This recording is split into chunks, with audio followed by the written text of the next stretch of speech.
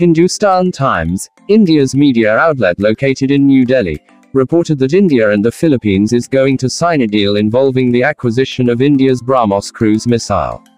It is said to be officially signed on November 6, 2020, but it was moved next year 2021, during the summit between President Rodrigo Duterte and India's Prime Minister Narendra Modi.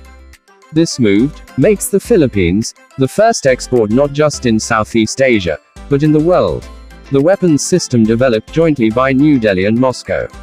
BrahMos Aerospace was formed as a joint venture between Defense Research and Development Organization of India and joint stock company, Military Industrial Consortium NPO Maschinostroyenia, earlier known as Federal State Unitary Enterprise NPOM of Russia.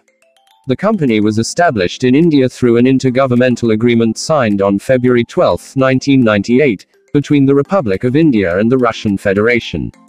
Hindustan Times also reported that a team from BrahMos Aerospace is expected to visit Manila by December to sort out a few remaining issues for the deal to supply the missiles to the Philippine Army's first land-based missile system battery, said by Hindustan Times anonymous source.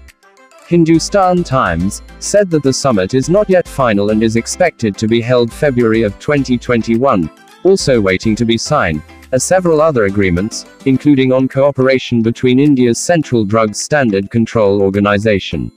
Hindustan Times also said that India and the Philippines is expected to sign the BrahMos deal during the virtual meeting of the Joint Commission on Bilateral Cooperation co-chaired by External Affairs Minister S. Jaishankar and his counterpart Secretary Teodoro Locsin Jr. on November 6, and was moved on February 2021 because of formality and one of the signing authority was not present in the meeting.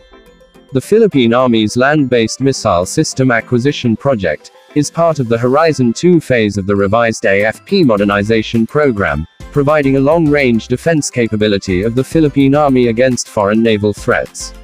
The approved budget for land-based missile system acquisition project is worth 10 billion Philippine peso for 2 batteries to be assigned to Philippine Army's Army Artillery Regiment. India is also offering the BrahMos missile defense system to several Southeast Asian countries like Thailand, Vietnam and Indonesia.